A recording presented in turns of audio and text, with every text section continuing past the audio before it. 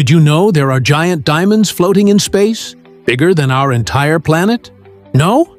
This isn't science fiction, it's real astronomy.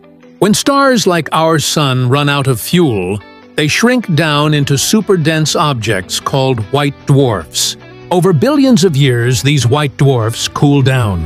As they cool, the immense pressure inside forces their carbon atoms to lock together into a crystal lattice. That's right, the star literally turns into a gigantic diamond.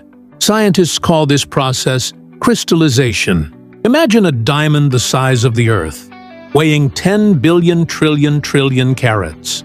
These celestial gems are scattered all across our galaxy. So, next time you look up at the night sky, remember you might be gazing at the universe's biggest and oldest diamond collection. Isn't space just incredible?